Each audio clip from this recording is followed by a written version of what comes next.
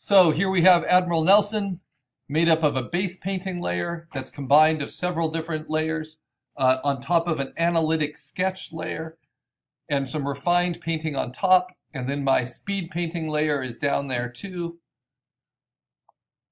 And now I can just keep on going with refined painting, but I wanted to try something a little different. So between yesterday and those demos, I decided I wanted to look up more reference of Admiral Horatio Nelson here, who's best known for the Battle of Trafalgar. And sure enough, he does only have one arm. And I want to include that, right? And then I started finding watercolors to go along as inspiration with the stained glass, as kind of softer edged examples. And I just settled on watercolors of rocks, right? So I pulled lots of references of different sizes, but I like that. And then there's something about these old Navy generals or admirals, they feel like bits of nature. And so what I decided is I'm going to composite in a pile of rocks. Right? And so I might be informed by some of these. I also love these kind of crazy colors. So often digital painting is not just informed by photography, right? It might be informed by other media like crayon, watercolor, folk art, signs painted by hand. And it's good to bring some of that influence into your work. And so I'm going to do some of that. So one example I did is I pasted in a little reference of some watercolor rocks. And then I made them bigger, which of course softened them way out because it wasn't huge resolution, and we're working at large resolution. I'm working at almost 16 by 20 by 350, at least 11 by 14. Then I erased the background. I did this just at the beginning of class before I began recording, but it speeds it up. Just to remind you of some of the compositing techniques, which we've only really done with photographs before, they work for paint surfaces too, right? So I softened the edge, I erased it out, I expanded and softened the edge some more to get rid of that kind of watercolor paper texture, and cleared that out and feathered it, so I got this nice soft edge. Then I started sending it backwards through my painting, bringing it forward, and kind of seeing these different examples, but I like the idea of him kind of being made out of rock, and on and on and on. And then I started playing with blending changes. So what if I made those rocks a different layer style? You know, having it set on overlay.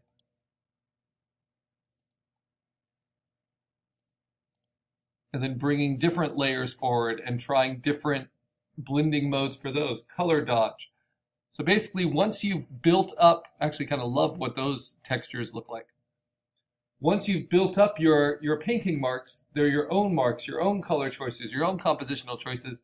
When you bring in some composited textures, you can think of them as a texture overlay, right? But you can use them in more targeted ways. And I'm thinking at the very least, I can build a hat for him, kind of in this compositing digital painting method, combining things I found with other things. So then I settled on kind of a soft, light layer style of my base painting layer over the top of the rocks. So the color of my painting kind of affects the rocks. And then I decided to cut it out. Again, do the option and merge visible so that everything merged together on a new layer. And then selected out just the rock shapes from that. And then bring that forward.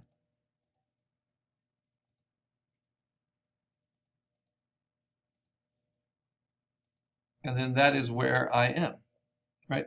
So let's kind of diagnose these different steps.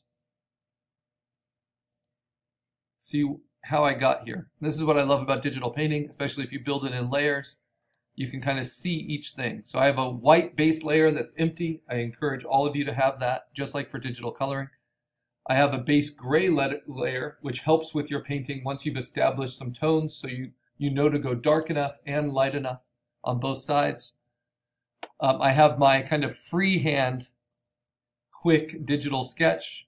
I have my analytic sketch on top of that, which was done by bringing in my photo reference and kind of tracing basic shapes on top of that.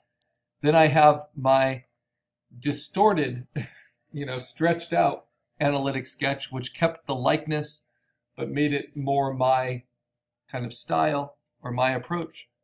Then I have my base color layer on top of that sketch. Then I have some more base color. And then I combined all those base color layers into one, and I get this. And then I started with some refined painting on top of that, kind of clean up the head, and I started with the eye and worked out. Notice I don't have any refined painting on the rest of it yet. Then I merged them all together into one. Then I did that again with the rocks. Up here's my soft light overlay. So this can be an interesting thing too. At this step, as I'm doing the refined painting, I might realize that I'm being a little timid in my painting. And so I can make a duplicate of my base painting layer, put it on soft light, which deepens all of my contrast and saturation. And then I can use opacity to kind of dial it back. Right? So advantages. To me, this is like when I do a painting in gouache, which is opaque watercolor, and then I spray it with oil, like if I'm going to use oil paint on top of it. And because gouache is kind of chalky, it looks different when it's dry than when it's wet. So if you think of your digital painting as maybe being painted with chalk, what happens if you sprayed it with some water or got it wet? And this is what happens. It will deepen the saturation and the contrast. And all it takes is making a duplicate of it and then putting it on soft light. And then you can decide how much of that contrast and deepening of the color you think is useful before you do more refined painting on top of that. Right? And then I have my rocks just right on top in these different ways. And I can play with their settings, right?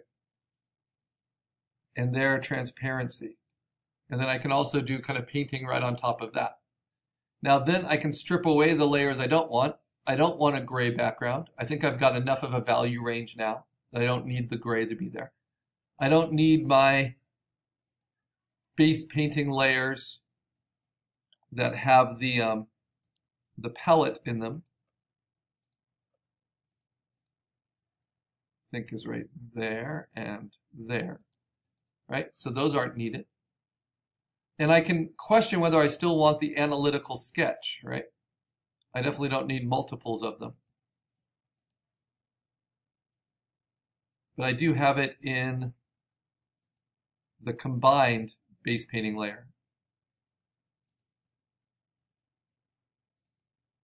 So maybe with the most options, I'll just go here and now erase. Actually, I don't even need to erase. I can leave them there until the end. But yeah, I'll just go ahead and get rid of them. So now I have all these different options to play with.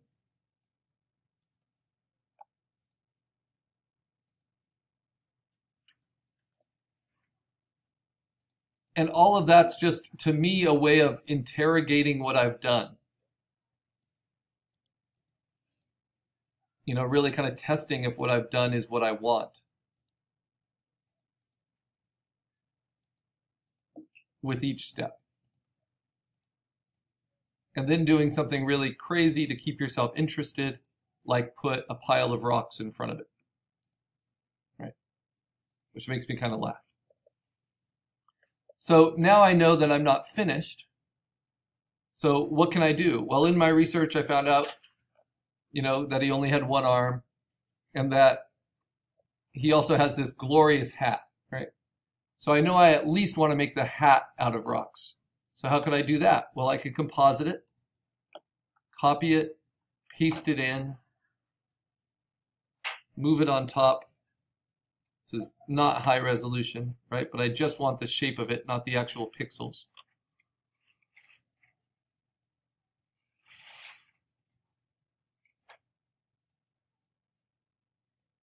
And I can kind of find the tilt and the size that I think makes sense. I can do a rough cutout of the shape. That's what really matters. Just like in doing creature design, or even in compositing our landscapes. It's the shapes that matter more than the individual details.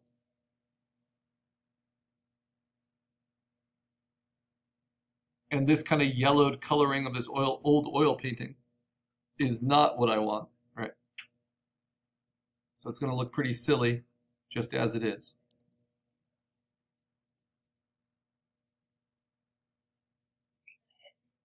Oh yeah.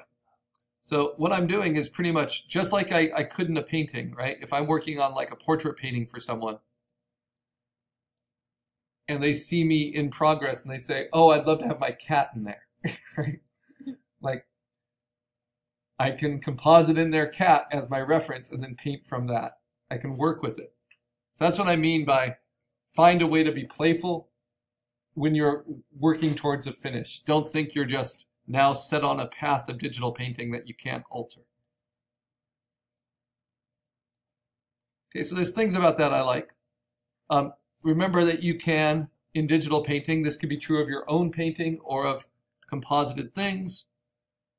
You can play with the color. So I'm going to play with the color balance, get that yellow out of there.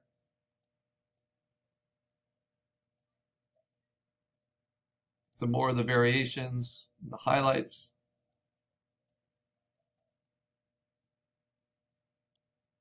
In the shadows, put more cools. You can play with the levels.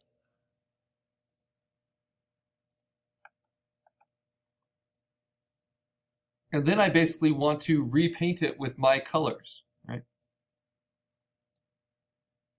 So I could just go in, like we've done in Illustrator and other programs, kind of take it down a little bit and then build a new layer on top. I can call this my hat painting layer. You can make as many layers as you like. Then use my brush. I have my customized brush, all my settings with the shape dynamics. I can steal colors, and I can just start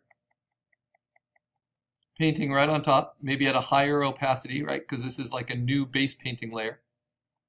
I can do it at a larger size, about 70% opacity. I never digitally paint with 100% opacity because I want the overlap of the colors to be part of it. Right.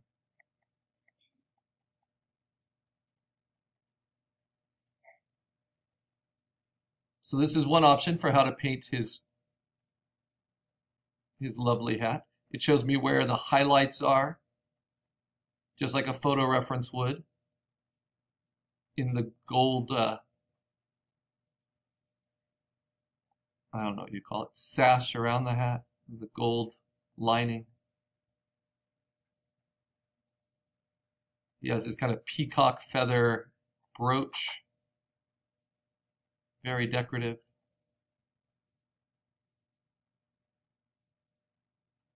All these little highlights I can put in, even though they're not at full opacity. It gives me kind of a soft foundation that I can brighten later. Can put the gray behind it. This is another nice trick of digital painting. I've put those little light marks in. If I want to paint behind those marks, I can. I just do a layer underneath, and then I paint behind. Right? Something you can't do in traditional painting.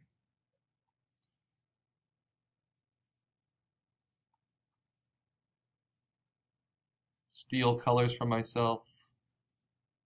Steal some of these combined colors I get from layering up these different color choices.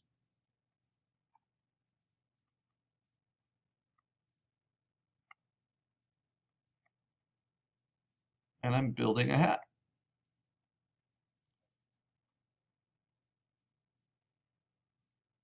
Notice I'm zoomed out, so I see everything all at once. And I'm trying very